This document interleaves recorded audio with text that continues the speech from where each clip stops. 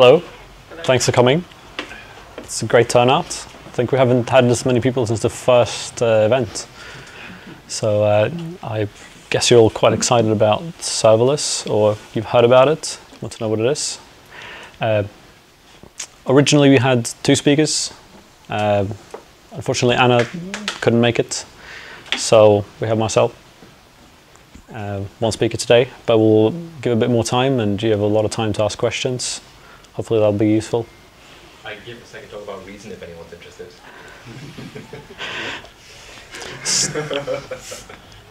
So we looked at serverless and we thought, what does it mean? How can we use it? And why are so many people talking about it now? And Computer Well gives this definition. So serverless is entirely focused on an output rather than the means to that output. Sort of a high-level overview of how we can think about it when we design an application. But from a developer's perspective, it could be like Forbes says, developers need not rely on ops to deploy their code. This is like ideally what it should be like. And I think that's why a lot of developers are trying it out and they want to really make it work for their applications. But also from the service provider, so from Google or Azure or Amazon, they say that if someone is using just one process, one CPU cycle even, and not a whole machine, then we can pack more people into that machine. And that means they can provide the service at a lower cost, which is better for you. Because if you provision a VM, you're going to probably use 1% of it, but you're paying for the whole VM. And they're charging you for it, so you'll think that they're expensive. And the co-founder of GitLab said that each infrastructure paradigm improves application startup time by 100 times. So VMs take 200 seconds to start, containers 2 seconds, and with serverless you go to 20 milliseconds. And then unikernels, which is even better apparently. But also that the same guy said that serverless means someone else booted the JVM. So now we're going serverless. Thank you. Cool. So many of you have heard the term serverless bandied about, maybe in a Hacker News thread, maybe in some tweet, and you think, oh, what's this? What's going on? Is this one of those things that's only used by people in Shoreditch with man buns riding fixie bikes, or is this something you actually need to care about? But you see the term more and more often. You start to worry. So just to ease your mind, you check Google Trends. Oh no, it's got a hype curve. And if it's got a hype curve, it means people are going to expect to see it in your CV soon, whether it's useful or not. And you like being employed, so you panic a little bit. And you say, right, I guess I need to learn about serverless. But what is a serverless? How can you get one? And is this one of those things that we think, is this going to be one of those things that we think is a good idea for a while until we deeply regret it later, like OOP? So, first we have to make a bit of a distinction. There is serverless, the framework, and serverless architecture in general. And before we can discuss serverless, the framework, we have to really understand serverless architecture. Right? With me? Okay, let's go. So, a little bit of history. A long time ago, when you made an application and you wanted to share it with the world, what would happen is you take it and you put it on a physical machine somewhere, maybe under your desk, maybe under someone else's desk, which is known as the cloud. And, this had its problems because, it would keep you up at night. Maybe the hard drive's full, maybe you suddenly need to give it a patch, maybe you have to bring it down and then bring it back up again, so maybe you want 2 machines and then your app gets popular and you're happy, but you're also stressed because now you've got to take care of multiple machines, and if it gets really popular, you're stuck in this hellscape where your professional life is just this complete mangle of SSH terminals where you're viciously trying to keep your children from exploding. And as you manage your herd, you get more and more irate. You always say, I'm going to write a script next time. And you do. But the core problem remains that you have all these separate things to care about. And they're all different, they're all special, they all need to be updated and patched, and you've got to do it all manually. So you think, there must be a better way. I don't have to be a sad parrot all the time. And you end up mad in some basement lair, clutching a bottle of whiskey, and you go, aha, how about virtual machines. And virtual machines are great. They provide a snapshot of your OS in a certain state. You can have consistent deploys. You can have multiple tenants per machine, and that's really cool. But it's not perfect. You still have to patch the VMs, and you still have to worry about space and scaling, and VMs are kind of slow and take resources, and well, maybe containers. Containers are pretty cool. They're much faster, as mentioned, so we can start using them for things like testing instances and stuff like that. And you've got quick deploys, and you've got images you can pull and push, and yeah, this is getting better. But they're not perfect. You still have to put them somewhere, and you still have to configure them. And if any of you have ever tried to configure a Docker swarm, you know it's not a zero friction process. So, wouldn't it be great if you could have something that just takes the code you want to run and not the boilerplate, and it's infinitely scalable, and it only runs when it needs to, and isn't that what serverless is? Yes.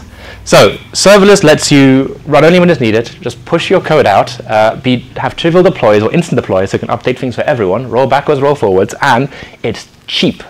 You can sleep well at night, your bank account can sleep well at night, nothing's going to blow up. But how on earth do we achieve this? How does that work? Well, let's have a look at what we would consider maybe traditional architecture, right? By the way, I stole this image from Martin Fowler. Don't tell him, he'll mean tweet me again.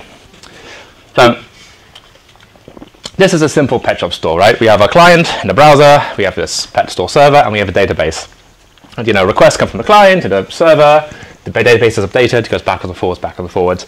If you wanted to scale this, you would have to make more servers, more database shardings maybe, blah, blah, blah, all very sort of, we've been there, we've done that. How would this look like in a serverless architecture? You may be thinking, Marcel, you absolute idiot. This is way more complicated. But I assure you, it's not. What we've done is we've pulled out various bits from that server monolith into separate sections. And what we've utilized here are various backends as a services to make sure that we don't have to repeat ourselves. So let's take an example. An authentication service. How many times have we rewritten something that lets people put in an email address and a password, sends them a confirmation email, and has a fucking reset button? Can I swear here? Too late now. And it gives them some sort of password reset functionality, and there's no store is going to succeed because they have an absolutely amazing registration system. It's just a chore we do, some gem we bundle in, and then we deploy it, and then we maintain it, and then all the bugs are our fault. But why bother? Why not just use backends as a service and then use serverless functions to do the bits of functionality that we actually care about? So let's say as a pet shop, we care about the purchasing function and the search function, and we can use API gateways to do our routing, because routing is really hard, especially once you start to scale and version, so let someone else take care of it. And the good thing here is when we have only small pieces of functionality we care about, and we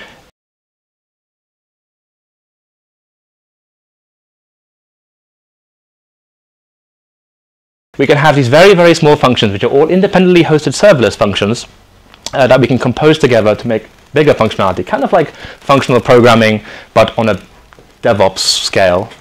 And this means that we can also deploy our unit of abstraction. So instead of doing whole monolithic applications, we're deploying individual functions, which is how we think anyway.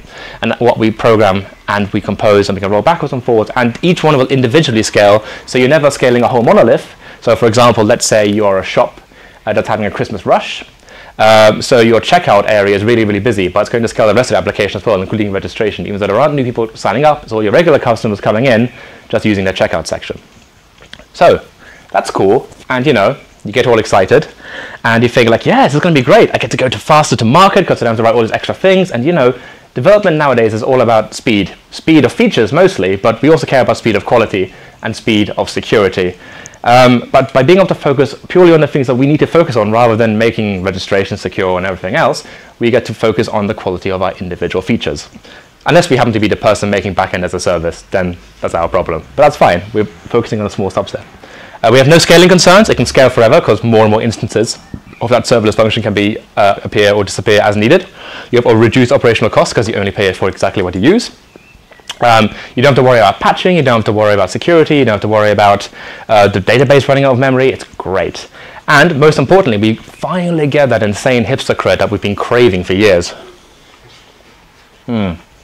Okay, but wait a second, isn't this just platform as a service? You've used Heroku. Isn't this just the same? And the answer is not quite. So with something like Heroku, you still have to worry about how many dynos do you want. So that's kind of scaling in your turf. You have monolithic units of deployment, so generally you push something out like a Django instance or a Ruby on Rails instance. And this kind of steers at technical decisions because you have to fit the kind of hole that these services provide. And they're always running unless you pay for the really cheap option, which has really slow boot up time sometimes. And most worryingly, you get no hipster cred. Okay, so some people argue about this. If you want to start a flame war internet, try and make people argue between platform as a service and serverless and watch the flame war begin. All right, so you go on the internet, you're really, really enthusiastic, and you go to AWS Lambda, and you realize that all there really is like this big text input box where you can paste your code, which you think is like, great, but I have several files in my application. How do I bundle them together? How do I configure all these backend services to talk to my individual pieces of functionality? How do I monitor them? How do I log them? How do I debug them? And you know, when you have these really small functions that are individual and encapsulated, that sounds really good for testing. But how do you test them when they're always on the internet? And that is where serverless, the framework, comes in. So let's have a really quick demo about how to make our first serverless application. Live demo time, so make sure to look out for the first breakages. Yeah, serverless create. Nope, there we go, first problem. Yeah, there we go. You can be ox. Press command K. Plus plus. We can see it up.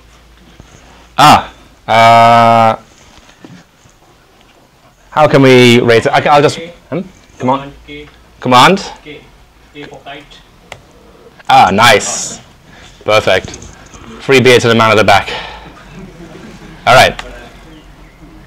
So here we go. We've just created some serverless files. So if we now go into our folder we just made, and obviously we have rad ASCII art, which is one of the other great tenets of software engineering.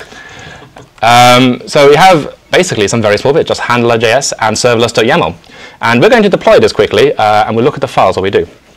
So if we do serverless deploy, and V for verbose, because we want to know what's going on. Deploy. The poly. You know, like,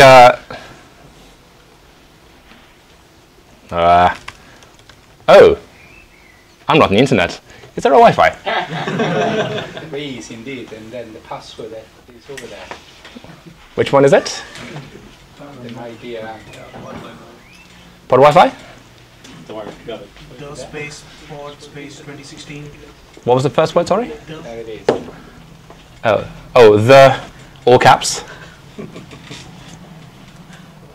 Nice. Yeah, so, you know, live demos is something I'm trying to graduate away from, but I can never resist. And we end up in these scenarios.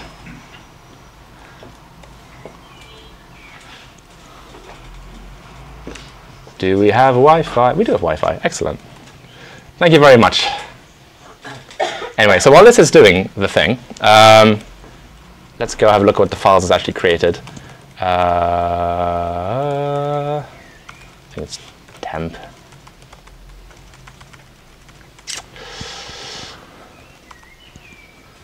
You can all look at what I've got going on in my file system. Talk temp, that's the one.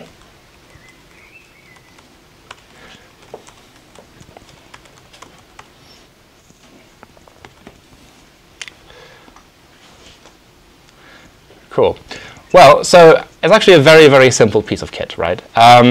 We have a handler, which is actually just our Lang function. And as you can see, the functionality here is just, and I'll make this a bit bigger. All you've got here is, hey, all right, we have a module. We're going to have a response when you ping us. It's going to give us status code 200, and it's going to give us a little message, right? And the other part, the interesting part, the bit that binds everything together, is this little YAML file, which is very, very, very, very heavily commented for easy, you know, understanding and for getting started. So here we say what our service name is. It's just Ox for Oxford. We want an AWS Node.js 6.10 instance. And the only other thing we need to say is like, yeah, when you get pinged, run whatever the handler code is, which for us is just this 200 response with a string. No other things to need. We'll look at more stuff later. So how is our illustrious little package going? Updating progress.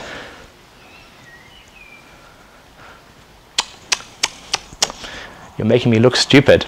Okay, so basically what it's done is, what happens is it goes and creates all the cloud permissions for you. So all the services you define in the YAML are getting made. And here we can see what happens as an S3 bucket is made, and each version of your Lambda is placed in an S3 bucket, so you can traverse backwards and forwards through your different configurations and codes.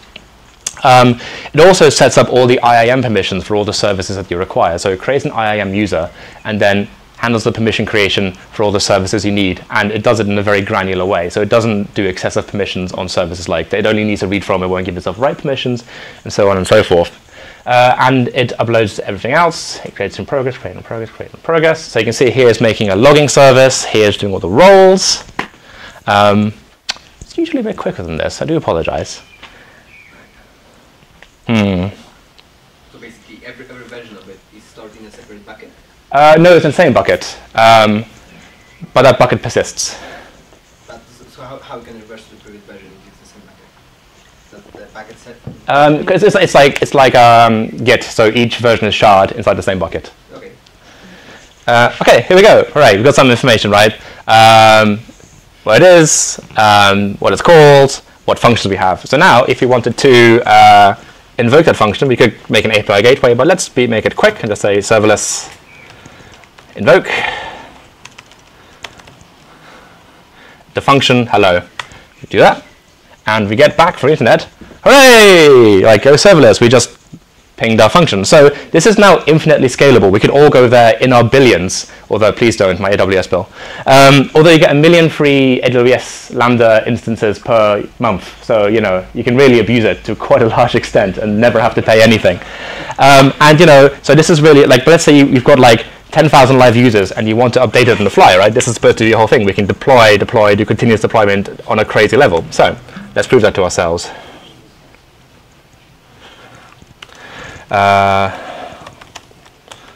What's everyone's favorite emoji?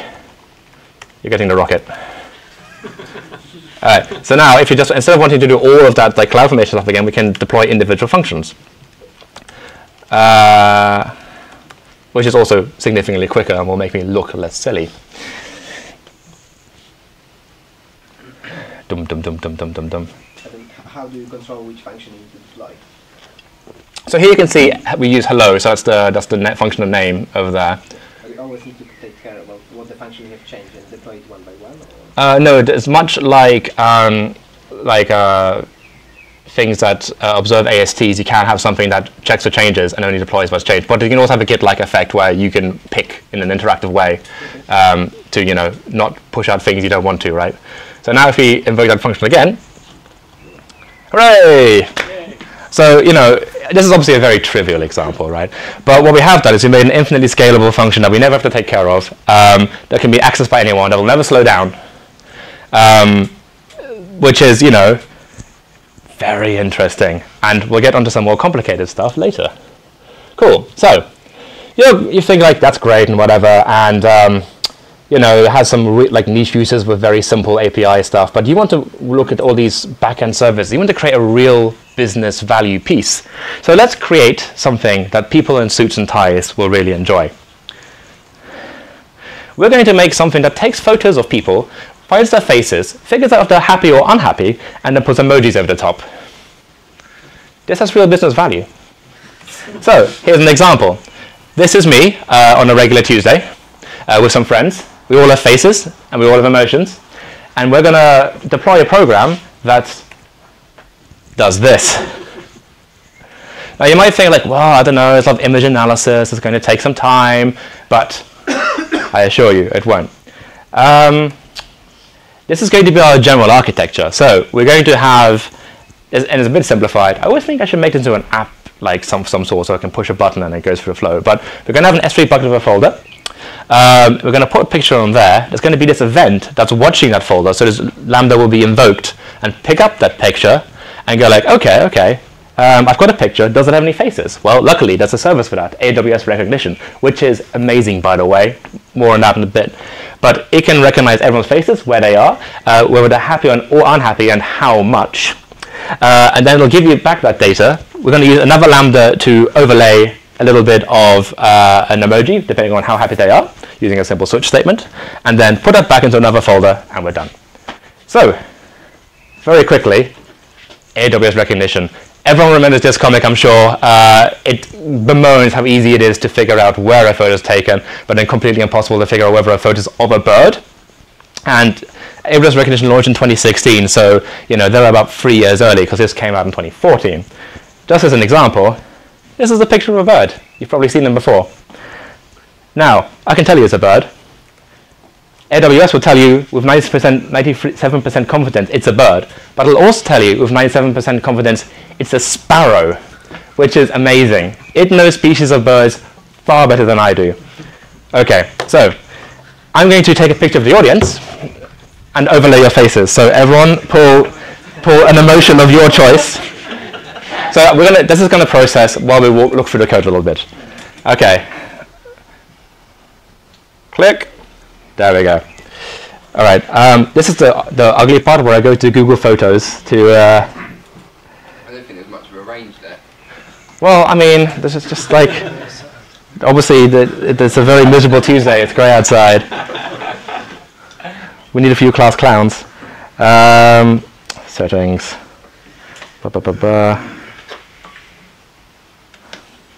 Backup and sync.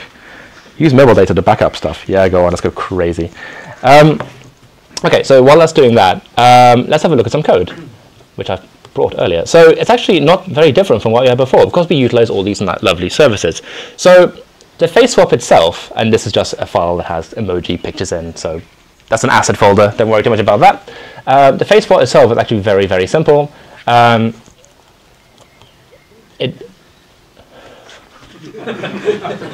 Hey, for something like this, 200 lines of code to do every part of it is simple.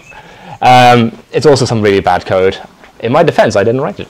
But it's literally just something that says, hey, let's get some images. If we see something in a bucket that turns up, or several images, we'll go grab them. Fine. And then if we have grabbed them, oh, not that one, we're going to use AWS recognition here to figure out what all the faces are and bring that data back. And then finally, we're going to just stick some emojis on them, overlay face of emojis, like getting the right size, and put it back in the bucket. So it's pretty much like a really CRUD application, as in the create, read, update, delete, rather than terrible. But what's really interesting here is the serverless language, which shows you how you bind all these things together. So we have emoji face swap, obviously that's fine, and we have the same things, like we have a AWS and we have Node, but this is where it gets interesting. So here we start to declare what kind of relationships we want to our services. So we have, we want to be able to use recognition, and specifically, we don't want the whole of it, we just want to detect faces. And obviously different kind of functions have different costing, so this can be very valuable to control. We want to be able to put and get stuff from a bucket, so we don't want to create, we just want to do that. We want to also go to a particular name, and we have templating, so we can go to particular buckets. This is my little custom template for just not having to rewrite the same thing over and over. This is our function, so we do a bit of specificity here. So we say, okay, we're going to use this face swap handler. We're going to say a timeout of 30 because it can take a little bit longer to do all the actual processing. What extensions we want, where we're going to put the folder we're going to put it into, and our event thing, which is very important because, of course, with serverless, it's going to be an event-driven program, right? Something has to happen to kick a serverless function off. Here, but the event is that, hey, something's been put into this uploads folder. Something was created. Then we're going to start this process. And that's it. That's all you need. And then you've got the whole thing going. So let's quickly check my Google Photos to see if we've gotten somewhere. You'll also see other photos in there, so prepare yourselves. I think it's mostly from the meetup yesterday, so it's fine. You can, oh, and my friend's ramen. So yeah, everyone use reason. Bit of cross-promotion there. Okay, so let's take this photo, which you can't save image. All right. Oxford faces. And then, because I haven't made a cool way of like doing this yet. Oh no, where's my AWS tab go? Wah. Apologize for the wait. Okay, let's go to our S3. So I'm sure you've all seen these screens a million times. And here's a thing called uploads. So if you just upload a picture, obviously you can streamline this, you can use an API, that's, you know, like that's a fairly trivial extension, but I'm just saying this is like the core basic stuff, right? You can get something going. Oxford Faces, that's you guys. All right. What should upload? Did it upload? Oxford Faces, that's where you are. Looking processed. Oxford Faces, ooh. All right. Hey! I did a pretty good job. You're right, they were very similar in expression. It didn't get quite all the people in the bag, but I think it's done a good job, except for this guy. He's on another level. Anyway, so this is obviously a very silly and contrived example, right? And that code was written very sloppily. You could definitely make it a lot more elegant and what have you. But what it shows you is you can very, very easily make a service that does a thing using a bunch of other services in very, very little code indeed. So when you become like, and I'll show you how you can make this even more superb in a second. So that's great. And you know, that kind of stuff, if you launched this like 4 years ago as an app, you would have been, you know, top 10 of the App Store, no problem, as a silly little waste of time. And here you can make it in an hour on the internet. And if you just hooked it up to a camera function of some, you know, native application on a phone, that's all you need to do, right? It's amazing, and it scales infinitely, and it's never going to go down. You don't have to worry about all this other stuff that you would otherwise have to worry about. I will say, I stole this idea wholesale from a guy called John McKim, who is very, very clever, and as you can see, very, very handsome. So if you're interested in this kind of stuff, do follow him. He writes really good blog posts. Okay, so serverless, is it for you? Because I've been espousing about this, like, oh, it's great, oh, it's wonderful. But obviously it has its drawbacks. So one thing is vendor lock-in. So technically, serverless works with things like OpenWhisk, and it proclaims things for other services, but you're pretty much set with AWS as a result. And things like Google Compute are like really making waves at the moment. They offer a lot cheaper. They have some really cool services. You know, I'm using Google Compute at the moment as well, right? It's got and Kubernetes and all that kind of stuff that integrates really well. That being said, you know, it is a way of making things very, very quickly, and they are working on plugins and extensions that you work with other things. They have made Azure work, but Azure is awful, so fun fact, there's a hard limit of 50 instances on Azure.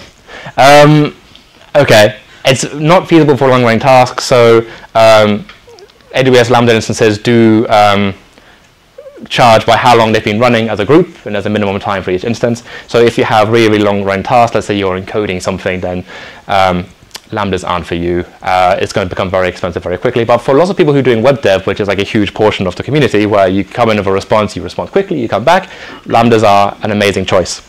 There is an overhead increase, obviously, because what happens is you go to the internet rather than going to your monolithic stack on the same board. So if you are, like, you know, performance critical to the nth degree, you're doing embedded programming and stuff, obviously that's not something that can be solved here. And something that used to be an issue, but really isn't nowadays, is cold start time. So Lambdas have this concept of being hot or cold, depending on how recently it's been used, and depends on, like, essentially where in the cache layer of the AWS ecosystem they are. But even on cold start time, AWS and Amazon have managed to bump it down to less than 50 milliseconds, which is good enough for most practical purposes. So that's kind of one we can scrub off the list, which is nice. This is one of those things that people like to theorize about, and, you know, the question is always like, yeah, but have you actually used in production? The answer is yes. So I used to work with this drinking company with a software problem called Red Badger, and we used Serverless Alpha in anger for a very, very, very large car rental company, and we loved it to pieces. It made life so much better. you know, we're already like big on the Docker thing and all that kind of stuff. But serverless really helped us create applications of real speed with like less overhead, less downtime, and it meant we could pass on something that required much less maintenance to the client in the end, right? If you just gave them a bunch of Docker images and go like, here you go, you know, that's going to have issues in the long run. Whereas with Lambda instances, there's a much larger level of assurance, unless AWS tanks, that things are going to be okay. We really, really enjoyed using them. We found them to be very, very useful, even back in the alpha stage when the API to serverless was changing constantly. There were lots of problems back in the day, like how do you manage secrets and other kind of stuff, but they've solved that now, and in the like 1.6 or whatever they're in now, you know, all these kind of big issues are ironed out.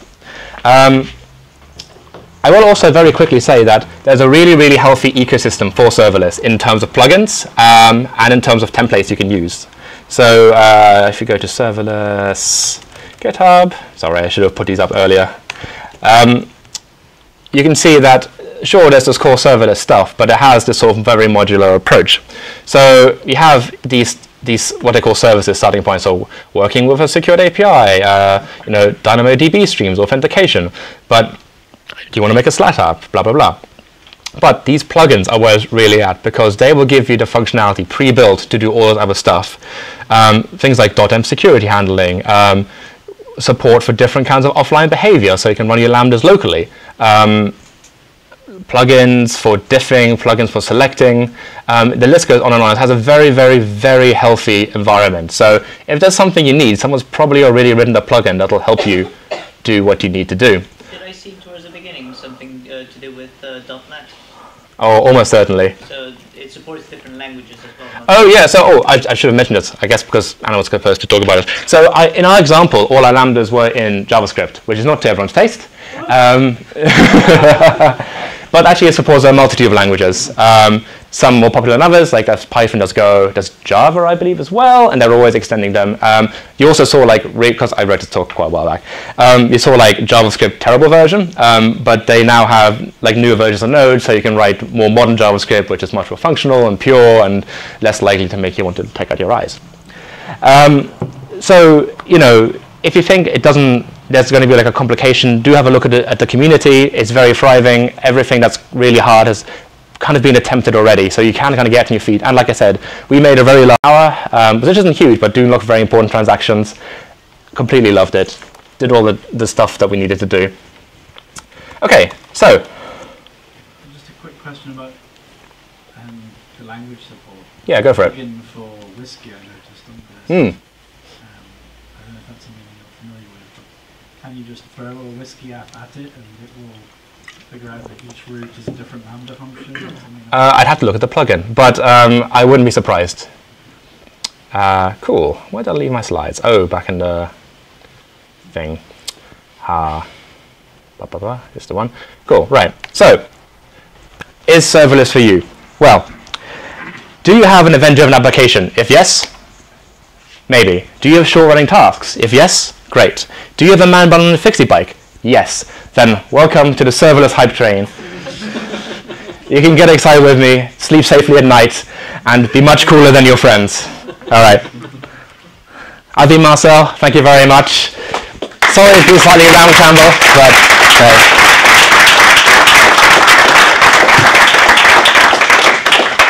Questions? More questions? yes. So, is the serverless client that you've used written by AWS? No, it's written by someone who used to work for. Repeat the question. Oh yeah. Oh, sorry, completely forgot again. It's been a long couple of days. So the serverless framework was not written by AWS employees. It was written by someone as a. Sorry. Was serverless written by AWS itself? No, it was written by someone who worked for a like a Docker startup, I believe. I can't remember now, but they've since branched off in their own independent company, and there are several people working on it full time. How do you plan to monetize? I don't know, but they're definitely doing it.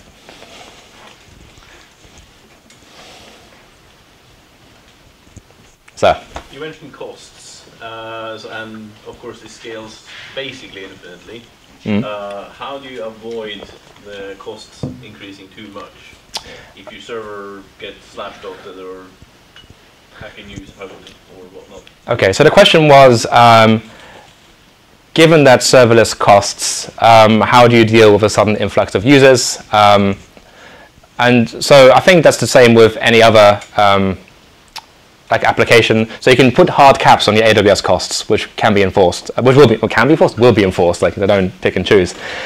So you can go say like, I'll pay whatever you want, or you can go down, which is very similar to having a normal monolithic self-hosted application, right? You know, you can, like, if you just get too many users, you will go down. For things like DDoS attacks, where your users aren't legitimate and someone's been trying to maliciously bring you down, AWS offers lots of services through its gateway, for example, to mitigate that kind of stuff for you. That being said, you can put your costs quite high and you'll be surprised how many people you can serve. It's okay, it just says thanks. All right. You mentioned vendor lock-in as one of the cons. Yes. When you were quickly skimming through the serverless stuff, it said it had support for the different the Google Cloud and Azure and stuff.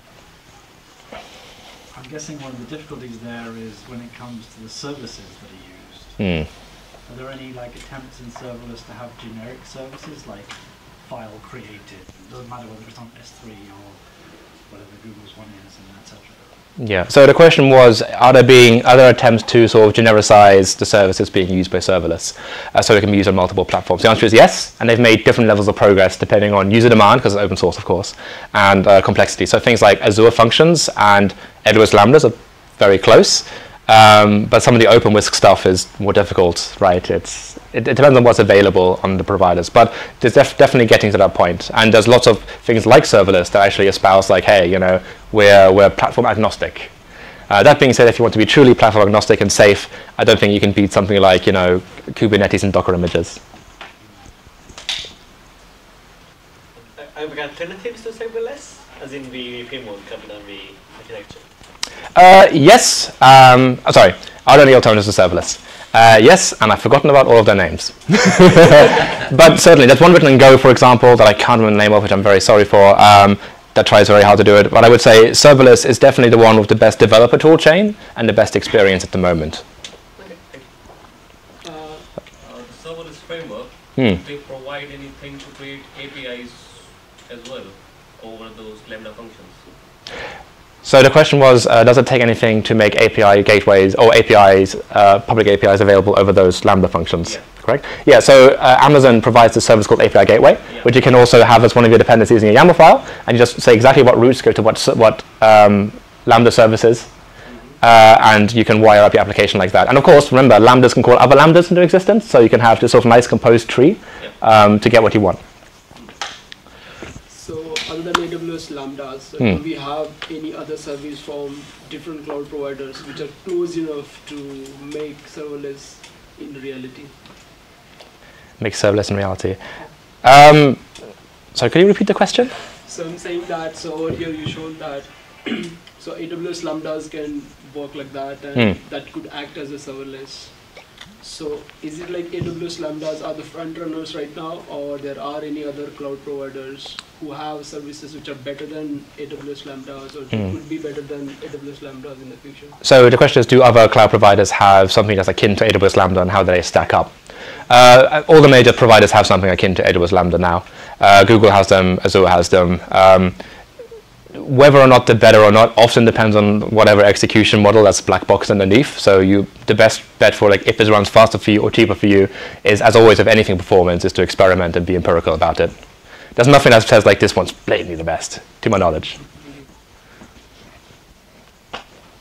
Yes, you. So you have mentioned about like logging and debugging the function that is running. How is it done that you log from the function that is running on AWS, or okay. how do you debug it? How do you log it? So how do you log your running serverless function? Well, there's two approaches. You can have them be offline and do them locally which is nice. So you can just investigate any sort of logs in real time. But you also have logging integration. So you saw it created when it created the initial stack. It did some log stuff as well. So this gives you the ability to tell those logs in real time to your terminal, so you can see exactly what's going on.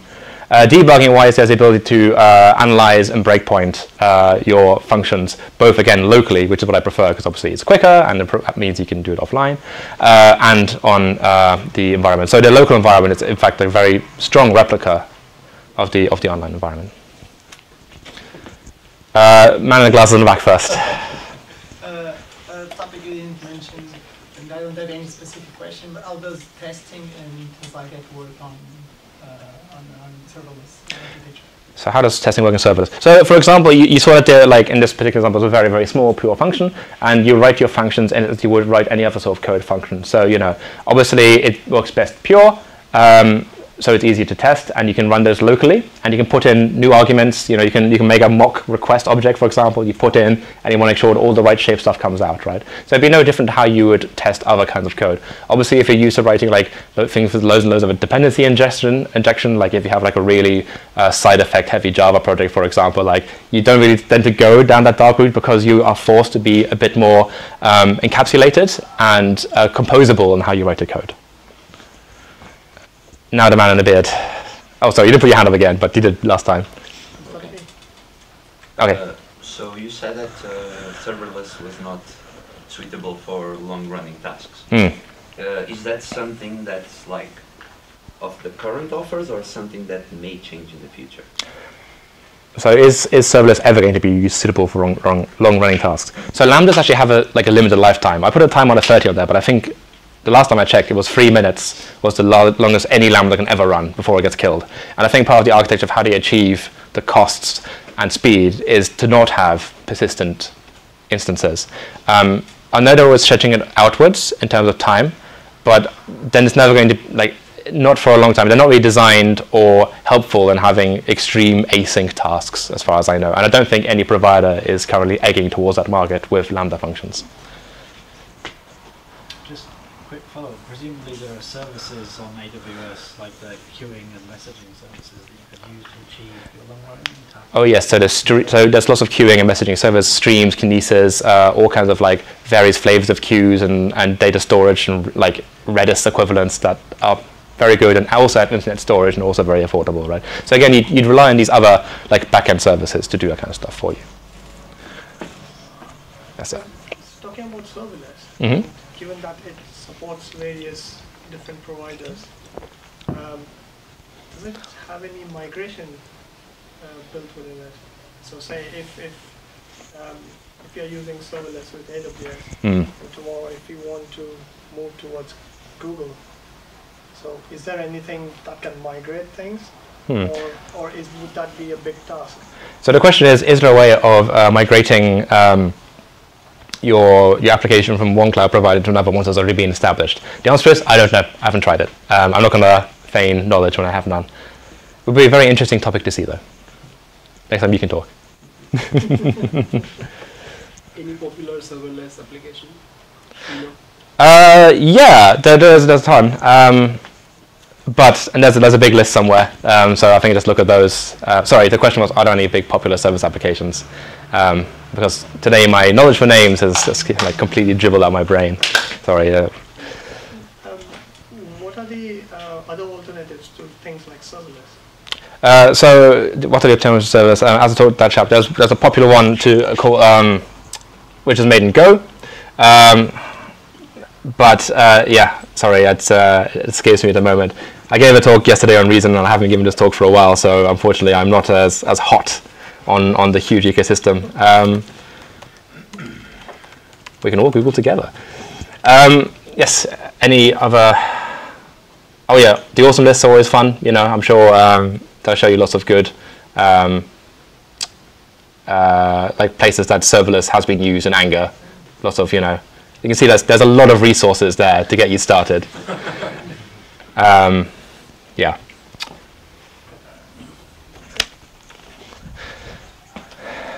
Yes, sir. The support for various languages, JavaScript, Java, Python, whatever. Presumably each of those has support for libraries, whether your own or third party. How does that work, and how do you get 20 millisecond startup time if you've got lots of external libraries? So how do we you pull in our libraries, and how do we maintain a good boot time? So surprisingly, the size does actually not affect the start time very much at all. So for example, people don't just put singular functions on to Lambdas, they'll put whole Express applications onto a single Lambda. So for those of you unfamiliar, like Express is like one of the server frameworks that is popular on Node. So with your node modules and everything together, that can easily be 100 megabytes, 200 megabytes. If you put that into a Lambda, it'll still boot in under 50 seconds, and there's no additional cost. Now, that being said, uploading 200 megabytes every time is a real pain, so you can use lots of trimming and dead code elimination to usually bring it all the way back down to like under 2-3 megabytes. But no, so people just bundle their libraries straight in with. As something they can reference in a folder structure. You zip a whole folder structure together, just push it up. You thought there must be some overhead there if you've got a big library. It is surprising. So there must be some overhead. Just a follow-up question. It is surprisingly minimal, and it's not something I've accounted for at all, and had not have any pragmatic fallout from it. Don't know how they achieve that, but they seem to. If you want to, you can just make one really big node application with like a gigabyte of node modules and see how badly it affects its boot up time, which is what I did, and I still managed to get under a very reasonable time. But if you have extending that, so if you have a Python module, you're usually importing third-party stuff, that will go in your site directory. You don't upload that, do you? You just upload your Python. So if I use a third-party library in Python and I run it, it'll pull it down for me. I can do a pip install. So what's the recommendation? I write my Python out and it uses a third party. How do I get that up there? So how does this work with Python? Yes, so you would in fact just do your virtual env, put it co-located next to your project, and take it all as one big chunk and push it up. Yeah, okay. So is there any kind of like structure recommended? Because I can imagine if you do have like hundreds of functions, you just want to literally like route them one by one. Is there any kind of like structure to make it clear to manage, or it's like right now it's like whatever you want, and you have like literally 100 files and every file contains a single function? So what's the structure? Best structure for very large applications. So generally, the idea is like you can try and split your application into as many like small vertical slices as possible. So you will have multiple files, and you can even nest files, and files can call files, and they can be dependent on each other in some sort of graph system if you prefer. But if you look at really large applications, you really begin to like start to slice off, as if you're creating microservices essentially, right? Piece by piece by piece by piece. They never end up being quite that large, and they're obviously individually deployable and all that sort of stuff. So you tend not to like have one giant mega massive application with 1,000 endpoints being a single like serverless instance. Obviously, like I said, it's not good for every single purpose, and if you do have one giant monolith like that you cannot separate for whatever reason, then obviously that's not a good fit. But it is a good fit for lots of kinds of applications. Are there any open source cloud providers that have serverless capabilities? Are there any open source cloud providers that have serverless capabilities? OpenWhisk.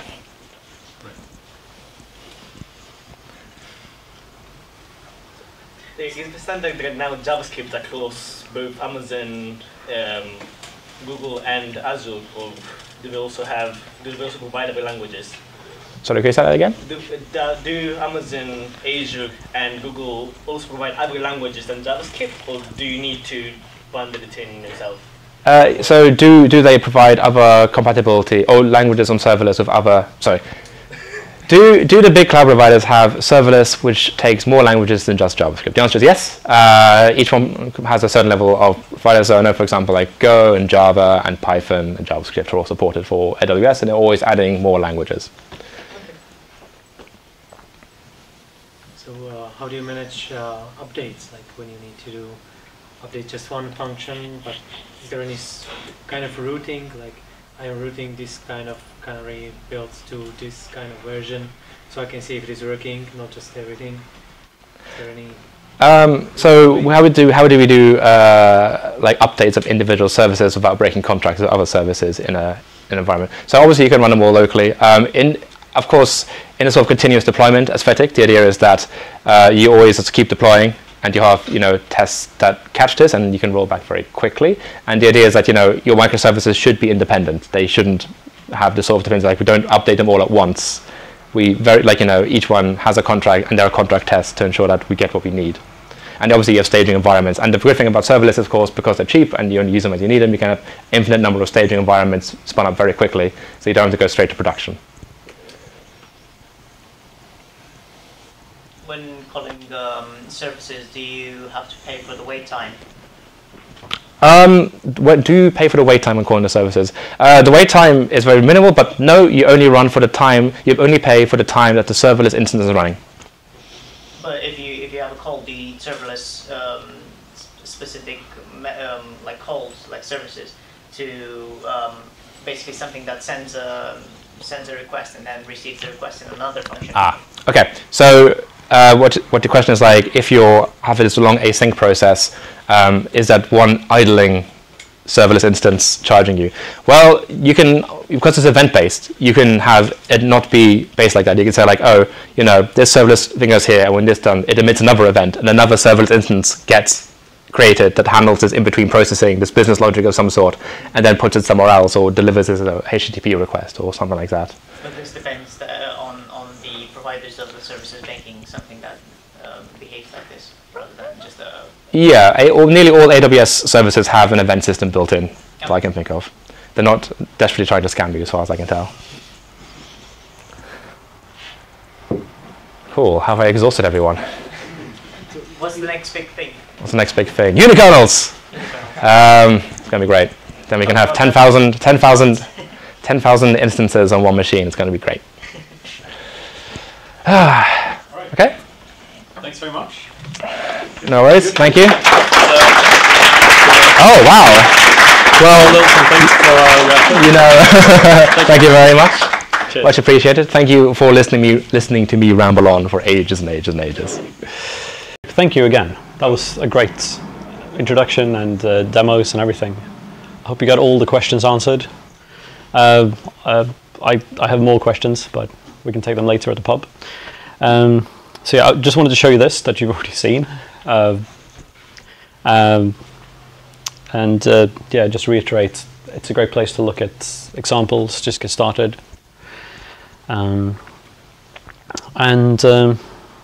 With that, it's time to say goodbye to Jonathan, so me, and welcome Julian as our new co-organizer. And just on that, while we're here as well. Oh wow! If anyone doesn't know the history of DevOps Oxford, some here you've been here since the start, and some are new. Jonathan is DevOps Oxford. He came up with the idea, well, he came up with Ansible Oxford and then Docker Oxford. Yeah. Who came first? Ansible was a bit of a journey. Sounds like a meet-up topic itself, doesn't it? But yeah, so it was. Yeah, Jonathan is the reason we're all here, and I've been here for almost the last 18 months as DevOps Oxford. It's because of Jonathan, and he's going to London and what I call the brain drain down to London, the bright lights and the money, and how dare you leave us? But yeah, so this is a thank you from us and hopefully everyone else as well. Thank you very much, and the best of luck with everything as well. Thanks.